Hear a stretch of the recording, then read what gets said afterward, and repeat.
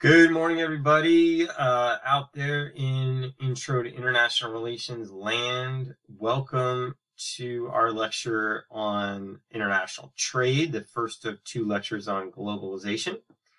Before we get started, just going to throw out a couple quick announcements. First of all, and I'll probably be posting something along these lines on Canvas coming up soon. But I thought I would reward those few of you who actually seem to be watching these videos by giving you a little advance notice. What we're going to do, the syllabus is going to continue according to plan, and then we're going to hold the final exam as scheduled. Since I got it here, right? On April 30th. Which is a Thursday, 8:30. So we're going to be holding that at the same date and time. It will be through Canvas.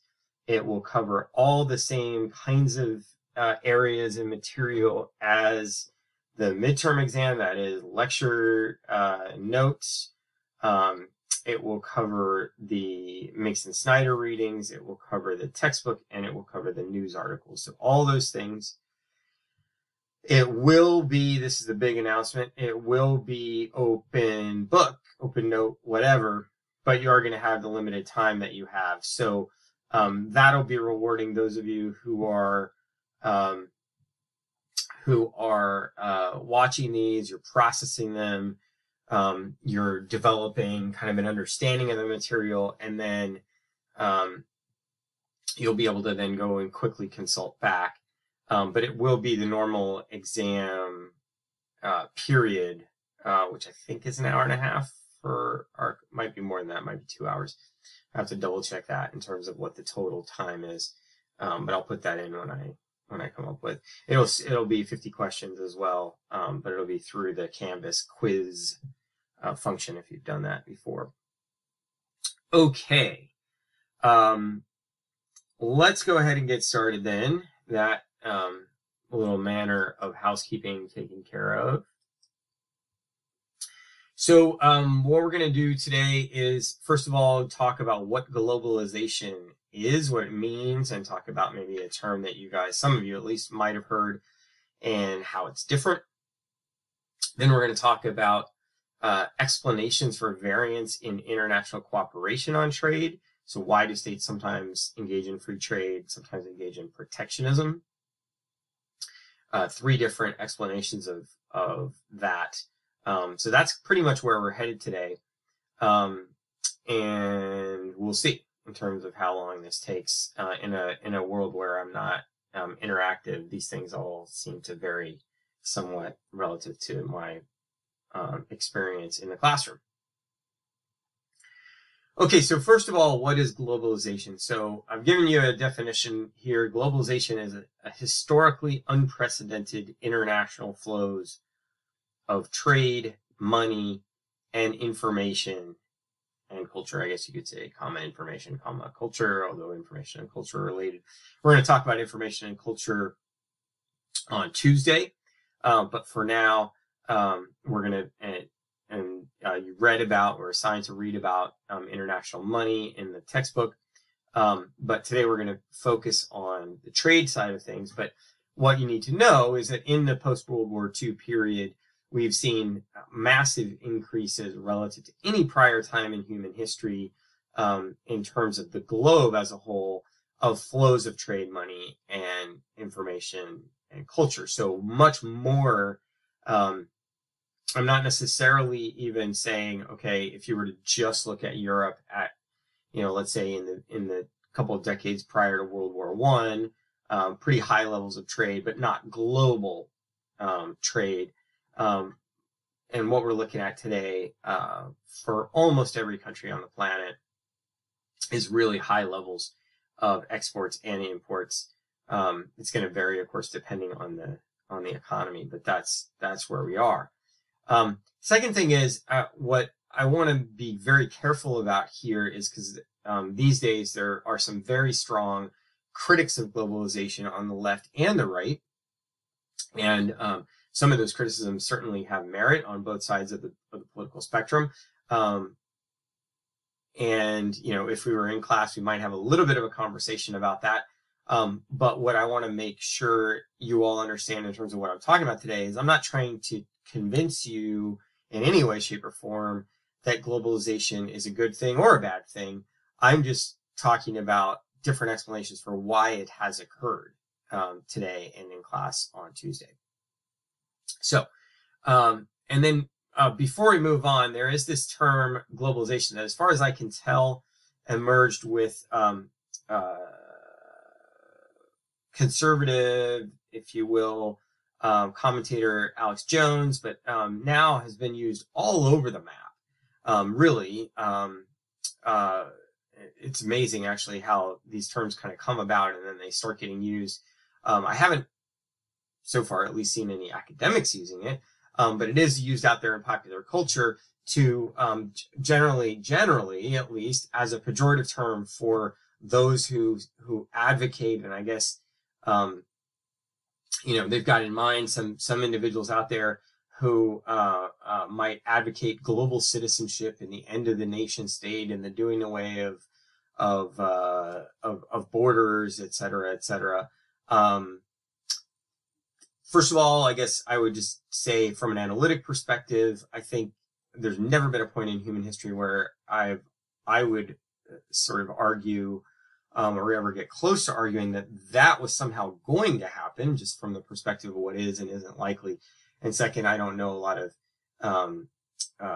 scholars, particularly political science scholars. I don't think I know of very many at all who think that that would be a good thing. But in any case, just to note, again, there's a difference between, and the globalism point is related to the previous one, that most of our discussion today is really not about good or bad. It's not about whether you like it or dislike it. It's rather about what's happening and why. So when I say globalization is historically unprecedented levels of trade, money, and informational and cultural flows, one example of that is what's happened with international trade. So you can see here that in the post-World War II period, really at that point, really what we're talking about is the democratic capitalist world, because the Soviet world, Soviet bloc, did very little trade. But even within the democratic capitalist world, there wasn't a lot of trade as the countries emerged from World War II, excuse me. And then as the United States-led system called GATT, the General Agreement on Tariffs and Trade, that system started to engage in these rounds of trade talks that would lower tariffs being taxes on imports, right? So in that context, you know, and back in the day, it wasn't the EU. In the 1940s, it was France. France wanted to send the United States wine. They would put, you know, 20% tariff maybe on French wine, and then that French wine would cost 20% more than it otherwise would have cost. Well, as the General Agreement on Tariffs and Trade, the GATT process moved forward in time, there would be these successive rounds of negotiations.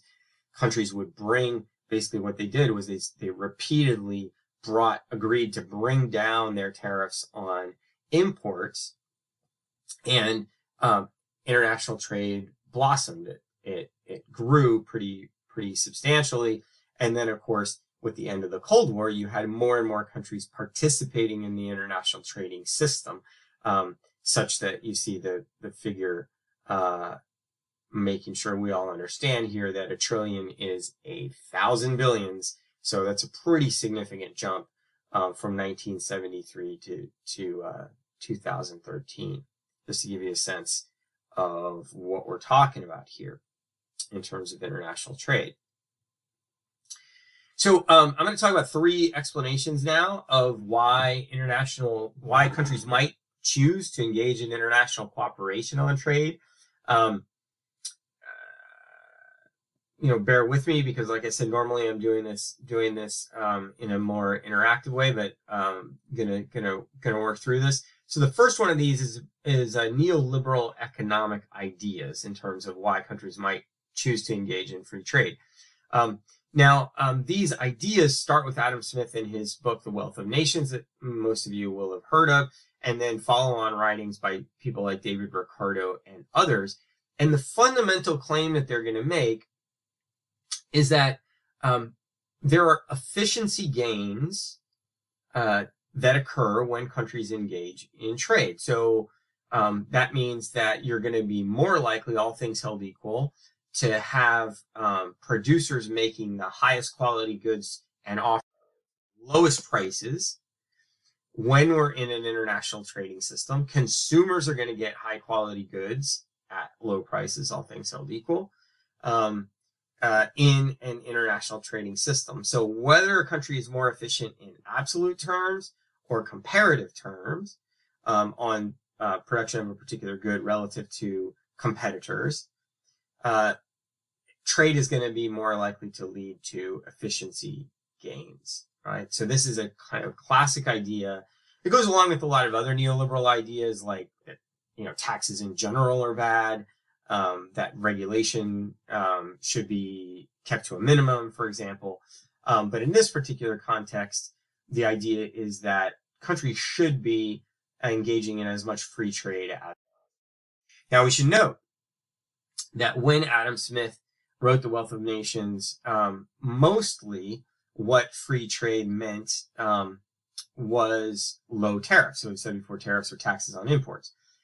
Well, over time, and this is where the World Trade Organization is today, tariffs have come to mean protectionism has come to mean not just tariffs, but protectionism can also refer to non-tariff barriers to trade.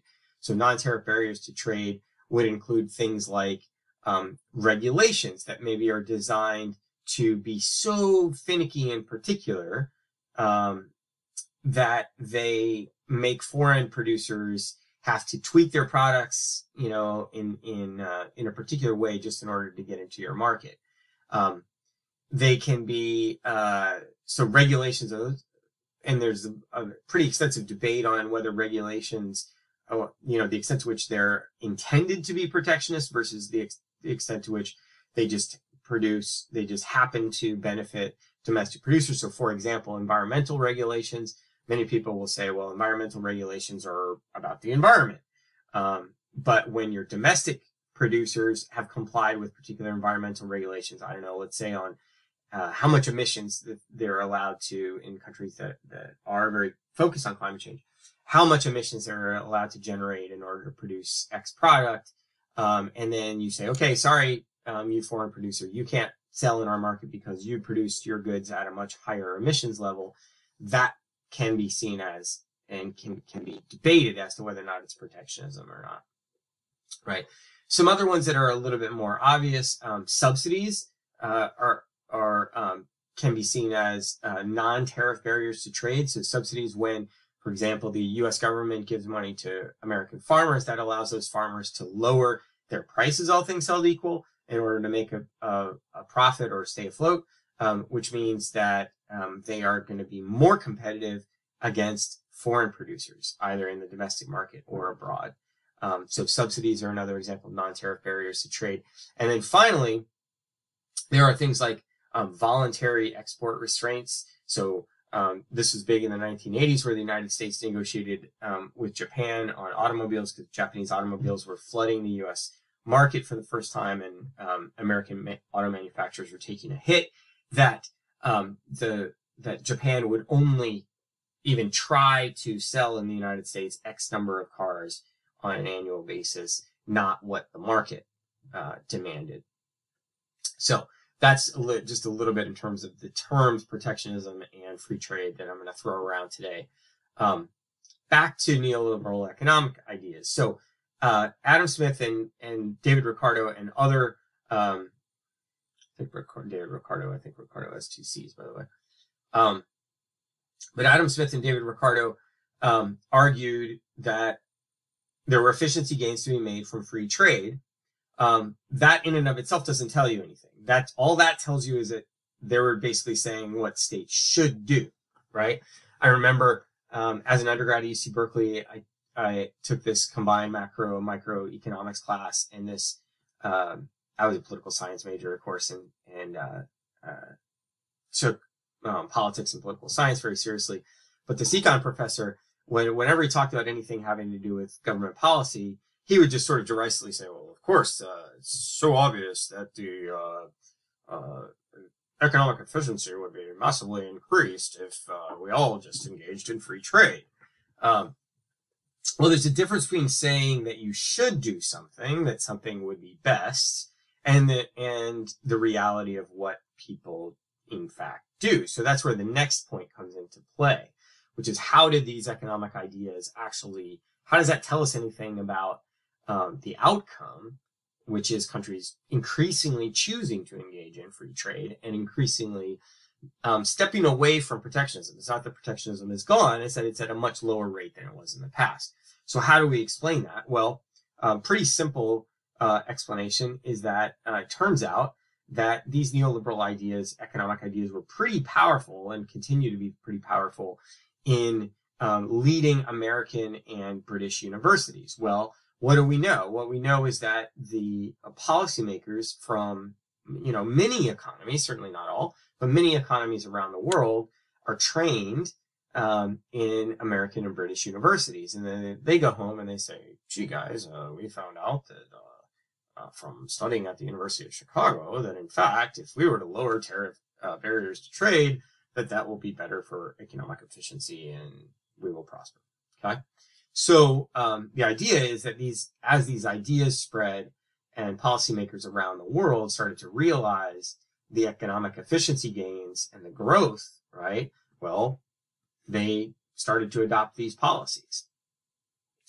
I'm just kind of throwing this out here. This last point is a bit of a new one because I was thinking, okay, how do we tell the story of why maybe there have been, because pretty much what we've seen in the post-World War II period is these steps forward in free trade, but certainly in the past, period since, let's say, since 2016, maybe even before that, but definitely since 2016, you've seen turns toward protectionism, right? In the United States, I'll just note parenthetically, without commentary, but that previously in American history, the Republican Party has been the party that's been the most in favor of free trade, and the Democratic Party has been more skeptical. Now, I should note parenthetically as well that started changing a little bit when Bill Clinton was president because he endorsed NAFTA. However, you have not seen anything in the post-World War II period in terms of criticism of free trade and the international trading system like what you've seen since Donald Trump was running for president in 2016, but let alone since he's in fact been in office. I will maybe just further note one little point, which is that given that, accepting that, his actual policy outcome has not been grave in terms of the international trading system up until this point. That is, some people expected a lot more radical turn away from free trade than the United States has engaged in so far. Leaving that up to date, the news article that you read for today, there's a really great question about whether the coronavirus is likely to lead to more free trade or more protectionism.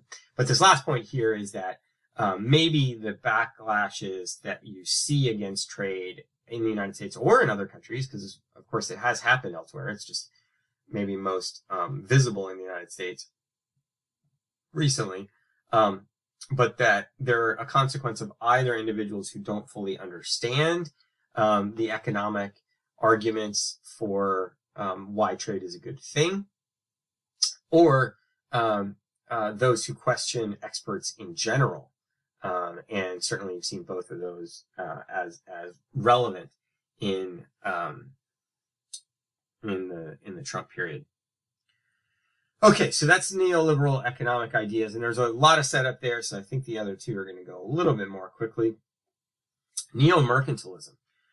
So this is more of an explanation for not for the general trend toward free trade, but why countries at particular points in time, and more, I guess what I would say is in particular sectors of the economy with regard to particular products in the economy, might step away from free trade and engage in limited protectionism at least. Okay. So we'll start with Alexander Hamilton's 1791 report on manufacturers. Now, kind of like paint the picture here of the world in 1791, which is you had the United States facing, right? This is after the War of Independence, but we know that at the time the United States was still a small country facing a large and very prosperous Britain. Britain was the global superpower at the time, but definitely the dominant global economic power. And the United States, in the context that it was in, was an agrarian and, we would say, relatively speaking, backward economy. The British had advances in things like, textiles that were kind of cutting edge industrial revolution, emergent industries. The United States, on the other hand, did not. And this was both you could see how this both would have like a kind of immediate economic consequences, right? But also fed into American power. So the more prosperous your economy, the more you're in a leading economic, leading trend of the global economy, the more likely you're going to be able to build a powerful navy, for example, and raise an army if you need one. So Hamilton looked at the world and he said, like my country, I'm young, scrappy, and hungry, basically. Hamilton musical reference there. Okay, back to mercantilism. No, what he said was the United States needs to develop an industry like textiles. We'll take that as an example. What's the problem? The problem is if we engage in free trade, our small producers of textiles are going to emerge. They're going to be struggling a little bit to figure things out. They're going to produce textiles that are going to be, all things held equal, lower quality. They're going to be pretty expensive when they initially start off because they haven't figured things out yet. And they're just going to get slaughtered if they're competing in a total free trade environment with no tariffs against these British imports that people are already used to buying and that are high quality and relatively cheap. So the only way that the U.S. can break into these global markets is through protectionism. We need protectionism to protect these infant industries. He didn't use the term, but this is the term that ends up being associated with the same idea of mercantilism, is that sometimes you gotta protect these infant industries that are critical to making the overall economy grow and being a cutting edge economy, because that's critical to becoming a powerful country that can also defend itself in economic terms. So there's a couple of different steps to the argument there, but that was the basic idea that Hamilton articulated in the report on manufacturers. So a couple of other ways that this argument is related to little bits of protectionism. Again, not that the overall economy should be closed to trade, right? We call that autarky. Neo-mercantilists are not advocating autarky, but they do sometimes stress things like relative gains over overall economic efficiency, or even the economic efficiency of one's economy. So they might say, look, when I say relative gains, what I mean is, let's look at the U.S. and China today. So just so happens, and I do think this is relevant for the story that is emerging in terms of the U.S.-China economic relationship, that China is not just Canada, right? So if you took the Chinese economy and you put it in Canada, and we're good friends with Canada, we get along well with Canada, they're even an ally, right? Despite President Trump's occasional issues with Justin Trudeau, they are not an adversary. They are not a threat. China, on the other hand, is at least potentially a security threat to the United States.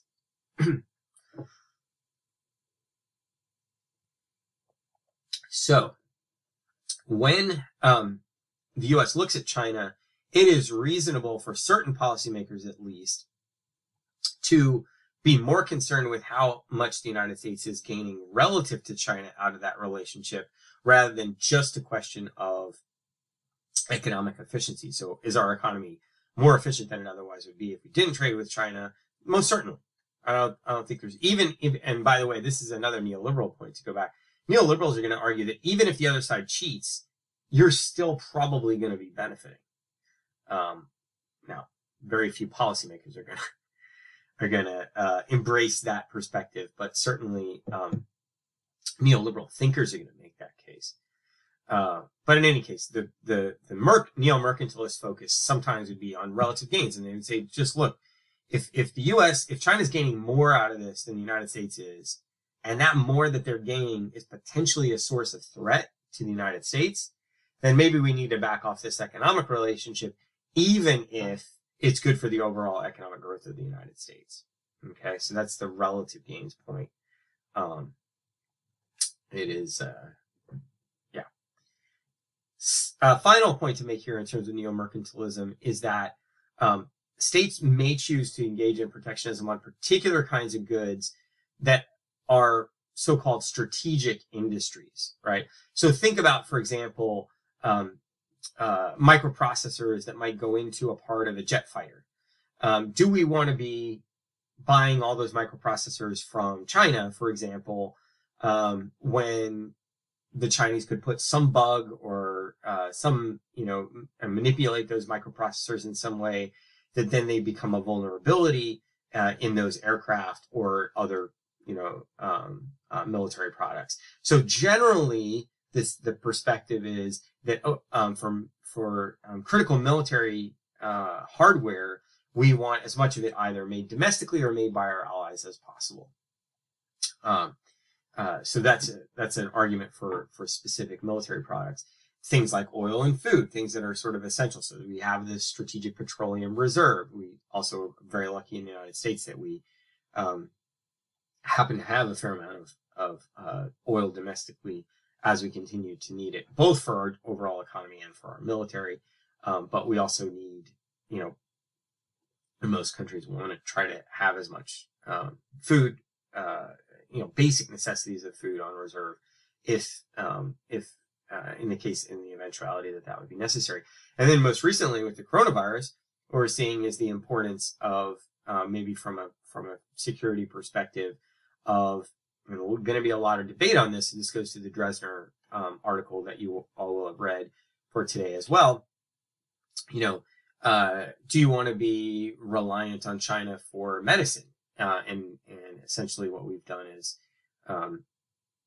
going on this principle of efficiency, who can produce the, high quality version of drugs at low cost? China can, and they have, and they do. And so they're responsible for the production of an incredibly high percentage of global medicines.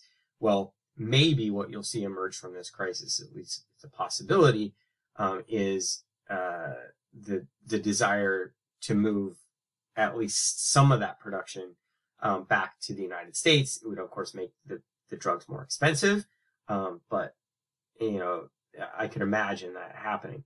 Dresner's argument from the article, you may or may not have agreed with it, is that essentially the profit motive and the consumers, right? Because it's one thing, I'm going to get to this in a second when we talk about pluralism, but just right now on this point, it's one thing if you say right now, okay, you're paying $20 for a copay on a prescription, and fast forward 3 years from now, and they're going to tell you that you're going to pay $100.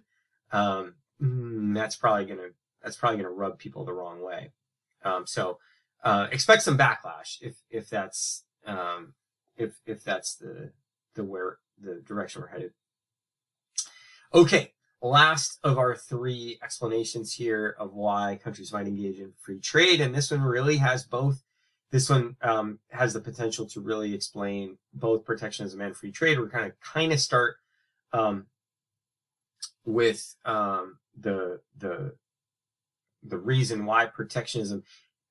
Sort of the discussion I'm about to have here is, let's assume a world wherein protectionism is the initial status quo, and then how do you get to free trade, right?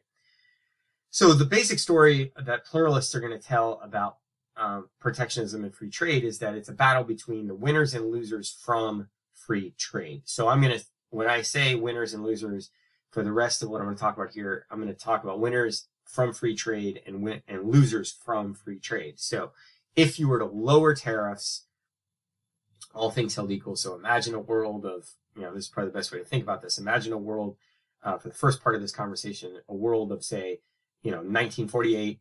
We mentioned very low levels of trade globally, and the United States is considering whether to lower tariffs or not.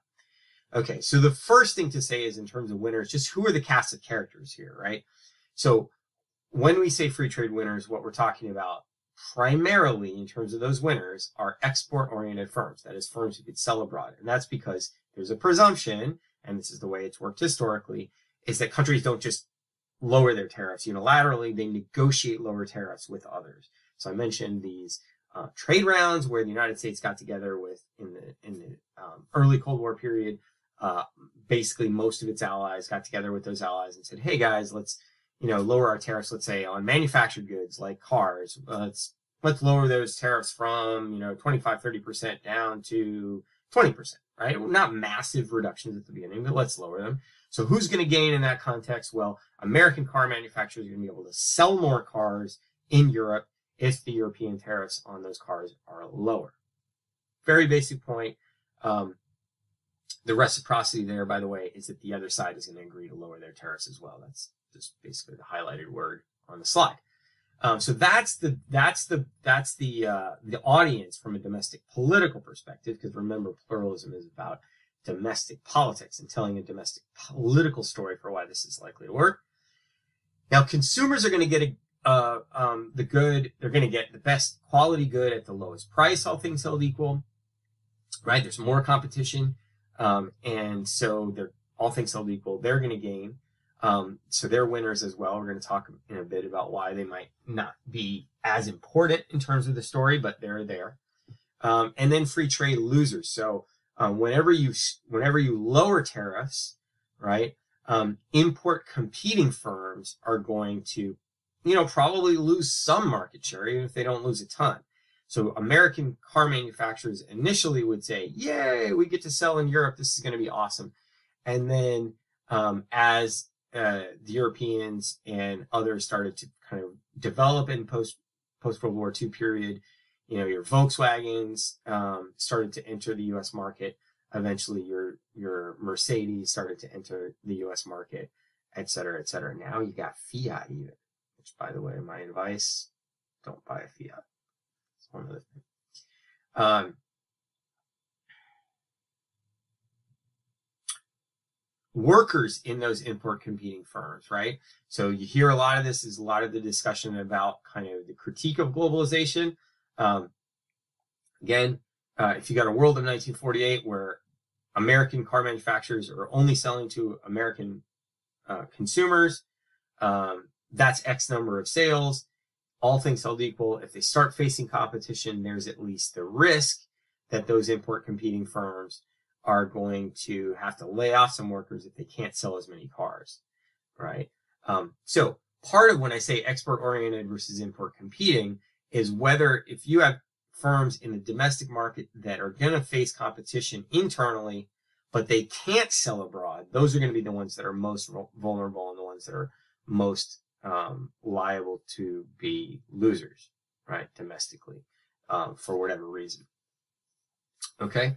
And right, the firms and the workers are both going to squeal.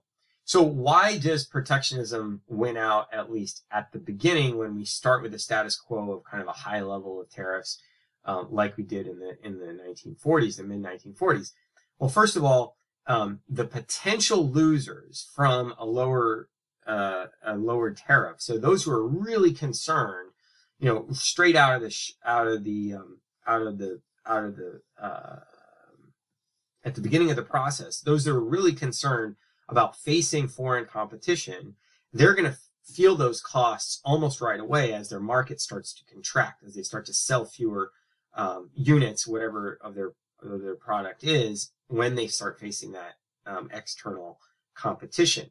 Whereas the prospect that a firm might be able to expand is something that is far more into the future and is a lot less tangible, and thus is going to make them less likely to really throw everything on the line politically to get that to happen, right, in order to get free trade. Whereas the firms who are really concerned, if they say, look, we know that there is a manufacturer of, baseball bats in Germany that makes a much better product, and they make obviously isn't the case since baseball is an American sport, but, play along here. Beer, right? So Germans are good at beer. So if American manufacturers say, gee, if we lower our beer tariff by 20%, we're going to get crushed relative to German beer, then they're going to be going to lobby on Capitol Hill, and they're going to be very vociferous in that lobbying, very intense with that lobbying, because they know they're going to suffer the consequences. Whereas let's say there's an American, producer of a product that is that knows that they're going to be able to sell abroad. Well, that's a prospective thing, right? Are they going to be able to find the market? They're going to have to, there's going to be a lot of steps that are going to be involved, and it's into the distant future. So all things held equal, the losers have a real intense preference at the beginning, and there's lots of them, right? Because all things held equal, if you're sealed off from the rest of the world, you're not going to be facing that, at least international competition. So there's going to be some inefficiency that is ripe for exploitation, all things held equal. And then you might say, and this is what economists would be more emphasizing, what about the consumer? The consumer could benefit so much. And I will tell you, even though, I know that I don't look like an old man, when I was a kid, right, most clothing, not most clothing, but lots of clothing was made in the United States, right? And what that meant was clothing was a lot more expensive than it is today, right? That you couldn't buy a t-shirt for, $5. So why is that? Why is it a lot less expensive today? Well, because we have essentially very low tariffs on clothing. But consumers who face a particular reality, that is, a t-shirt that costs the equivalent of $10 instead of $5, they don't go and vote on the basis of cheaper t-shirts that they might get if they got lower tariffs, right? And it tends to be, because these changes tend to be incremental, the price changes tend to be incremental. So the consumers, even when they benefit, they don't sort of go out and be like, yay, I'm going to vote for, party A because they gave me lower tariffs. It tends not to work that way from a consumer perspective. On the other hand, like I said, with firms, if you have a firm that says, do not lower tariffs, and they know they're going to lose, and then they do lose, first of all, they're going to work very hard to keep the tariffs from being lowered. But then if they are lowered, they're going to squeal really loudly, as will their workers probably. Last thing to say, though, is the story of once this gets started. Because once it gets started, and let's say, and it's not that the U.S., so imagine again the U.S. in 1948. It's not that the U.S. has no international trade in 1948. It's that it has very little. So let's say it's 5% of the economy or something like that, probably even less than 5% of the economy. Well, if that 5% grows to 10%, the point is that you've now got more firms that are export-oriented. They are focused on, at least as a part of their market share, maybe some of them, all of them, but part of their market share is selling abroad. So they then become interested in further lowering of tariffs, which will further help them sell abroad. So they then become, at each step of lowering tariffs and greater trade, that is less protectionism, you are empowering the winners from free trade, making them a larger percentage of the economy. And as they become a larger percentage of the economy, they become more politically powerful in a political system like ours where money matters. But even in a regular democracy, they then probably are going to employ more people, and there would be more of a voting base in favor of free trade, right? All things held equal, as people, more people in the economy benefit from free trade. And that would lead to sort of a steadily increasing cycle. Now, what that leaves aside, of course, is the reality that, to go back to what I said earlier, the reality we've been in since 2016, which is one where intense pockets of people who feel like they have not benefited from globalization will lash back. And you've got a real mix where much of society in the United States today benefits from globalization, perhaps in ways that it doesn't even realize. And so does it have maybe a firmly articulated preference for it? But then you've got a small subsection of the population that feels really intensely that it's not working for them. And they can sometimes be successful in influencing policy, such as, for example, in the administration's trade war with China. So on that note, I'll let you guys go. Feel free to post comments. Haven't gotten any comments or questions yet. You can ask all kinds of, you can ask questions about the substance. You can also ask questions like, why do you keep wearing a tie? Are you wearing pants? When are you going to cut your hair? Whatever. And since it's Thursday, I have to remind you to stay off the drugs, please.